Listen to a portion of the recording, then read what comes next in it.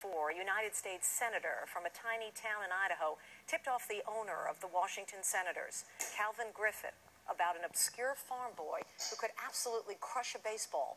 That boy became Harmon Killebrew, whose 573 career homers rank 11th all time. When the Twins moved to Minnesota from Washington in 1961, Killebrew's career took off.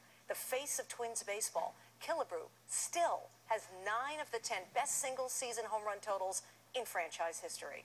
Harmon Killebrew died today at age 74 from esophageal cancer. Tim Kirkshin has more on one of baseball's greatest sluggers. The killer connects, and he knows it's gone. In 1959, Harmon Killebrew's first full season, he homered twice in a game 5 times in a 17-game stretch, en route to tying Rocky Colavito for the American League title with 42 home runs.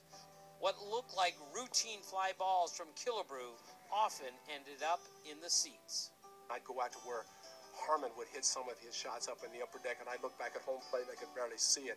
Killebrew hit 40 homers in a season 8 times, but surprisingly never hit 50, at least not officially.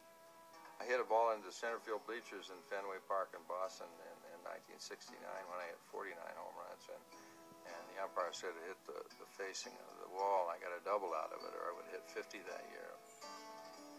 1969 was also the year that Killebrew won the AL MVP, 1 year after suffering a serious hamstring injury stretching for a throw at first base.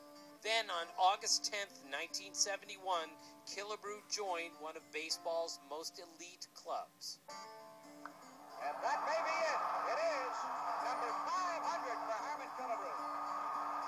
He made all-star teams at 3 different positions, first base, third base, and left field, and played in one memorable World Series in 1965 when his Minnesota Twins lost an epic 7-game series to Sandy Koufax and the Dodgers. That's baseball. I'm just thankful I was able to play as long as I did and do as well as I did.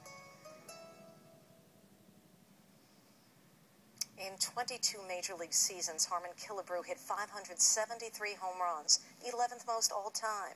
In 1969, he won AL MVP honors after hitting 49 homers, driving in 140 runs. In 1984, the baseball writers inducted the 13-time All-Star into the Baseball Hall of Fame.